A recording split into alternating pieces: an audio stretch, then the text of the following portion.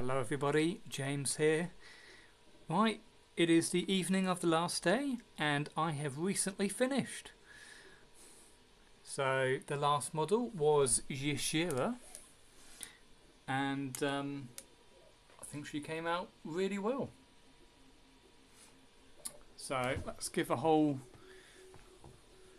overview. So we've got the Saurospites, 4 units.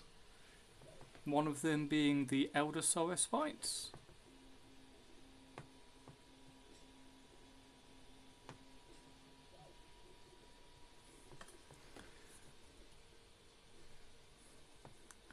So they took a while, but that is I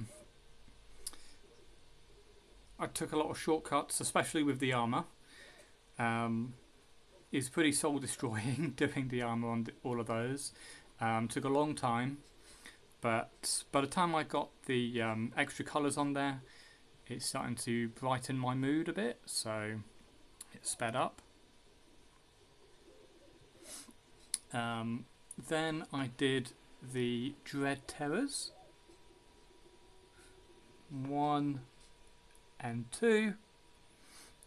Then I did the Devourer.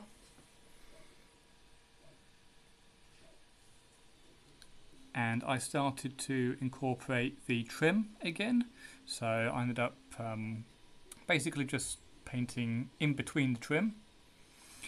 And I also started introducing this Absolution Green, which I think is a brilliant colour as well. And then today I did Yashira.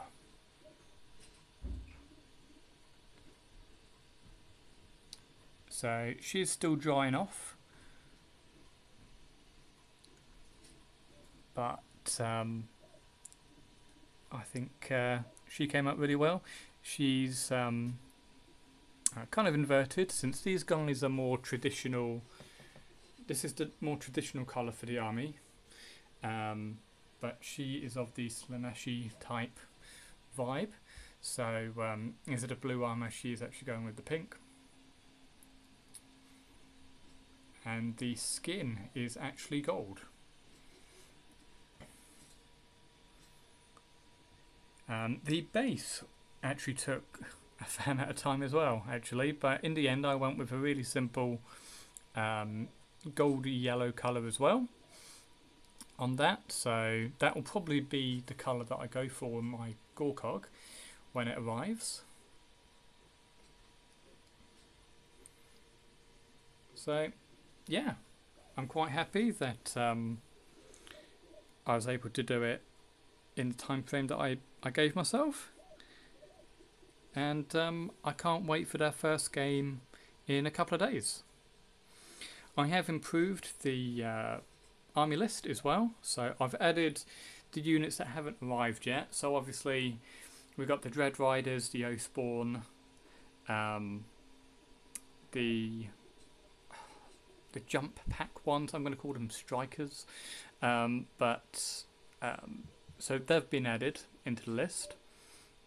I need to add the HQs, all like the remaining ones, and see if I can give them a bit more going on. At the moment, they've got things like toughness, their weapons.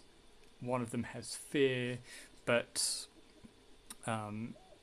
outside of that, there's nothing really to make them very unique. So I'm going to spend some time on that. And hopefully, yeah, the game in a couple of days will go well. And then I'll start on the next one. I'm not sure what I want to do yet. I'm thinking some of the elite packs, so the smaller bundles, because I am now going back to work. I've got some time off or will have some time off again in November, so then I will then start on the next big pack, and we'll try and get that done over the week. And then I've got some time over Christmas as well, so all of my all my holiday was actually saved until these last 3 months, so that I could actually get some painting done. So yeah, there should be actually by the end of the year, or by New Year I should say, a significant portion of all of it done. At least 3 of the big packs, the Warpacks, and then I'll see how much of the elite packs I can do in the meantime. But yeah, so far so good. Thank you for watching and giving me the thumbs up on my semi-daily video uploads. And honestly, the Ravage stuff, Reddit, actually looks like I'm spamming it, so sorry if you think I am, but I just wanted to show you my my progress. And there's not a lot going in the forum at the moment, so I'm hoping to drive up the what's the term, participation. So hopefully, if you've got Ravage Star, you will be incentivized, and maybe this will give you a bit of a kick to start painting and to show it off, because I would love to see it. I'm sure many others would as well. Okay, thank you very much everybody, have a good day, bye bye.